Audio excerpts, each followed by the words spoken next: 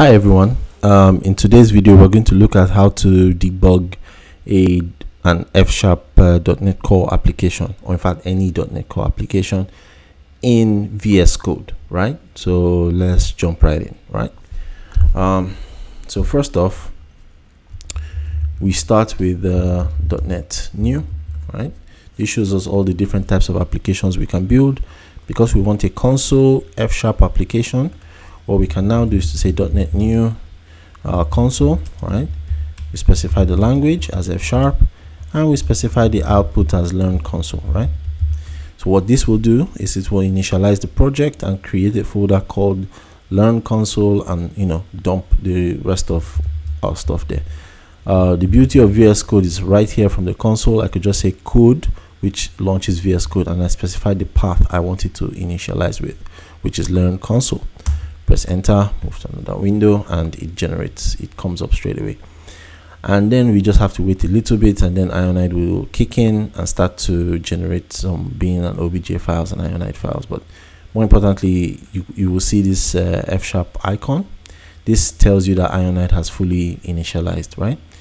So here we have the program.fs, we have our project structure. This just focuses on the project files, shows us the project references and whatnot. It's very, very helpful.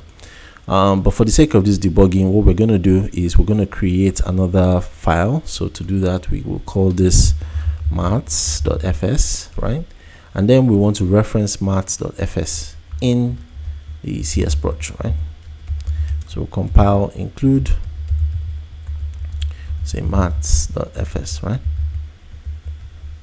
So now that we've referenced it, if you come back here, you will see that maths.fs actually comes before program.fs. So in maths.fs, we're just going to create a new module. I just call this one maths, and then in program.fs, we are going to just open maths, right? We're just referencing that module. So now in this module, we're going to create a square function, right? Square of a value, right? So I'm going to just make it a little bit more contrived. A is equal to value, right? Let square value be equal to a times a, right? And then we return square value, right? Okay. And then in our program.cs, all we would need to do is, after printing, we would say would declare, let's say, let number equal to 10, and then we would say print fn. You say the square of, so we go ahead and call the square function. Let result be equal to square of number, right? And then we'll say the square of %d, which is number, is %d as well. So we specify number, specify result, right? And once we have this, right, we have a simple program, right? So let's go ahead and run the app. We could run the app in the regular way of just coming here and just saying .NET run, and let's see, yeah, the square of 10 is 100. Fair and simple. Now let's say there was a bug in this implementation, right? And I wanted to be able to step through to see what's going on. I would just simply click here, put a breakpoint, and then I would press F5.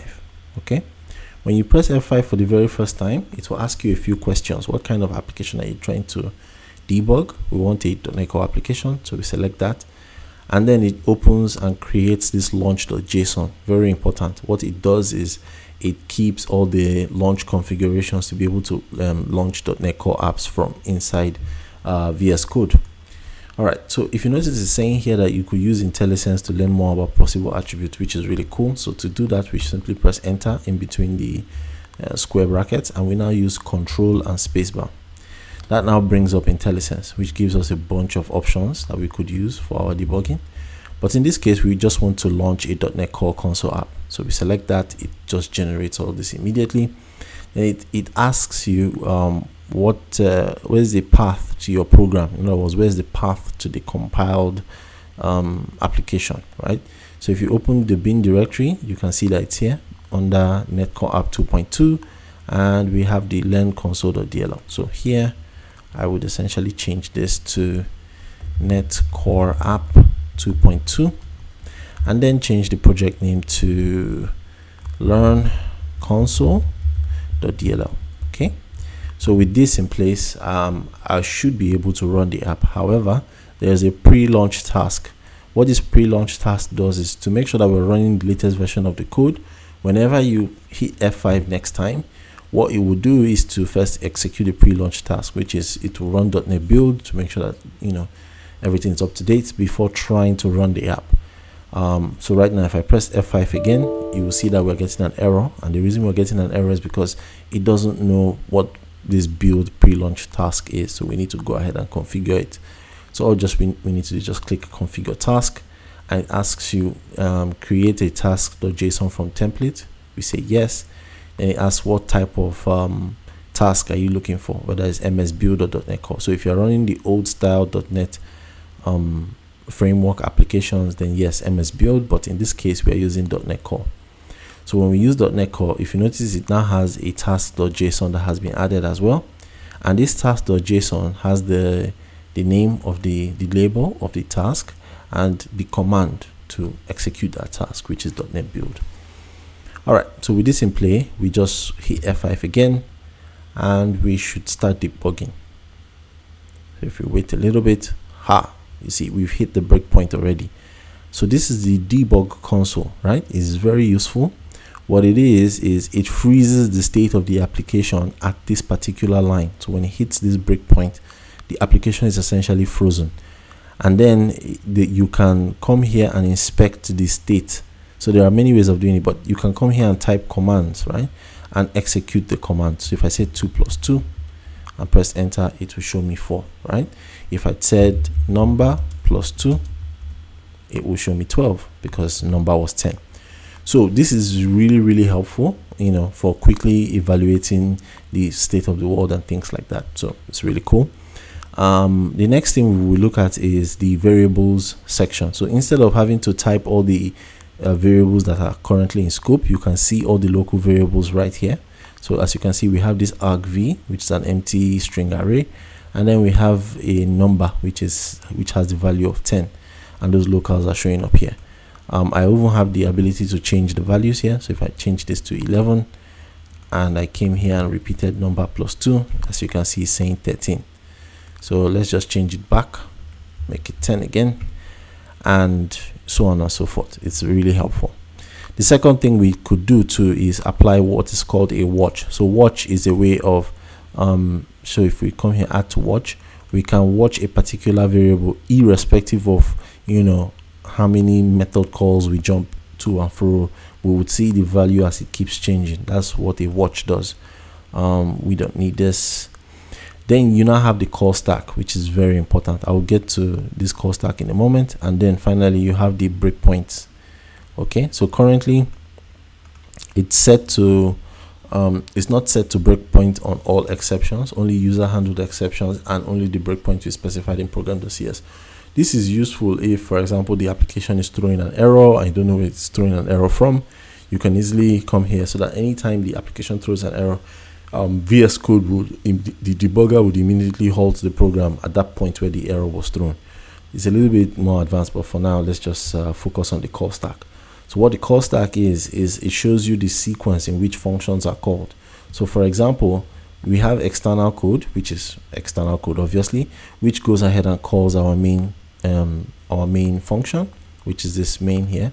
And then from the main function, if I step into, that's this F11, it now takes me into the square function. And as you can see, we now have two values in our call stack. The first one is the main, the second one is the square.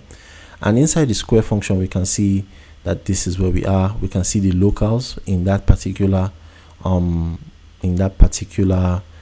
what they call a function. So if I step through, you can see that the locals has now introduced a = 10. And if I step over again, you can see square value is now 100, and that's what gets returned. So if I still step over, it brings me back. And finally, I can see that result is also 100 as well, which tallies with what's here. Yeah, so that is the call stack. And also this also shows you if you have like multiple threads running, you can see this call stacks of each of the threads, which is really helpful. So that is how to debug an F# application, an F# console application, right? This is great, but I want to take it, I want to kick it up a notch. We're going to look at debugging a web application next. So to do that, let's close this, head over back to our debugging, and this time instead of .NET Core new console, we would say .NET Core new web API, right? New web API, lang F#, and the output would be learn API, right? When I do this, it will generate the right code and all that. And then when I clear, let's go to learn console, learn API rather. Let's open it in code, learn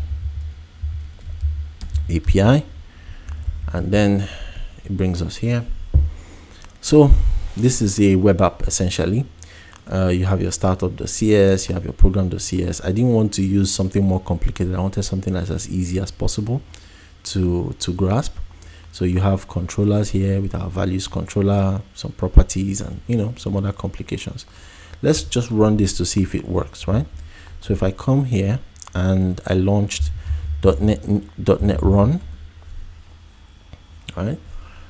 If we wait a little bit, you'll see that the application will start running. The application is running, and it's saying it's listening on localhost 5000. So if I click this, if I hold control and click that, it brings us to this page. Don't know why it keeps redirecting to the oops. Okay, let me see if I can fix this. There should be, yes, HTTPS redirection. Let's comment that out. Let's rerun the app.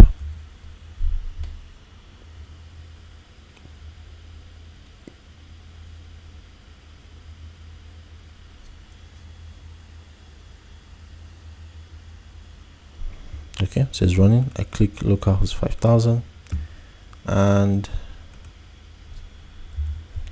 let's say API / values. Okay, good.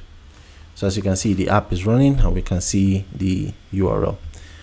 Just so that it doesn't get really weird, what I could do is to after app.useMVC, say app.use startup page, no, app.use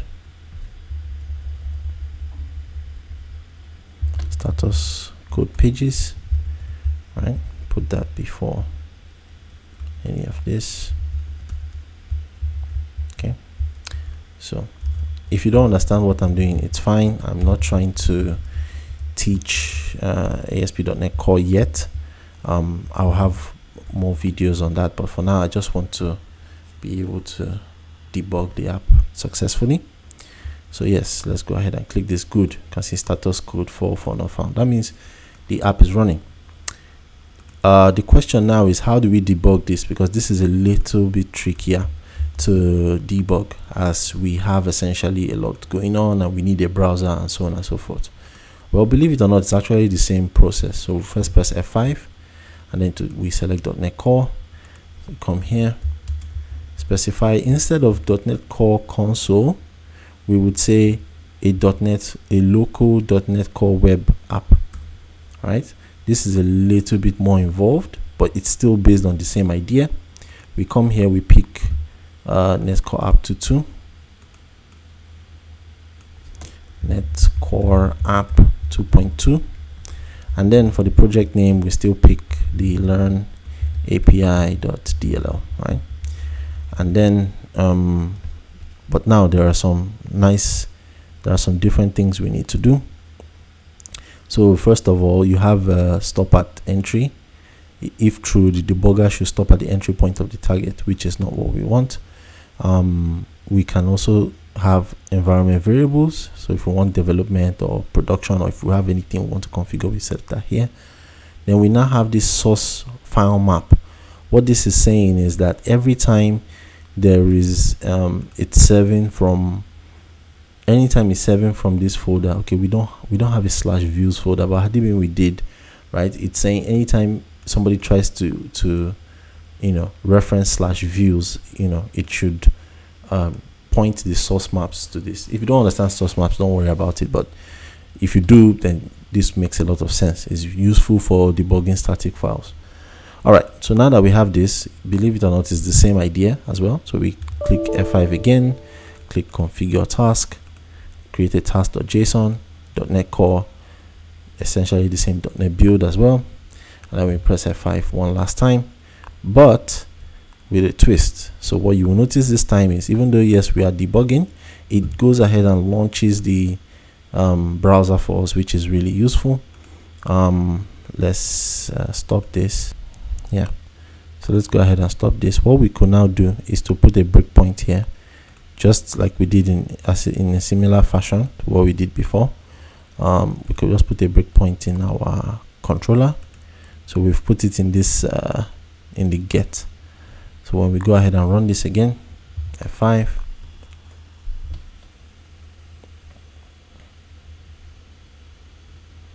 yep, so it's showing us not found. We can say /API/values, and when we press enter, voila, we've hit the breakpoint, and everything I mentioned earlier still applies. Again, you can see the logs coming out from the server. You can see the locals, which is the controller here. That's what the disk would be. HTTP context, authentication, connection, all the good stuff. So yeah, can step over this and just re-render it and then see our output.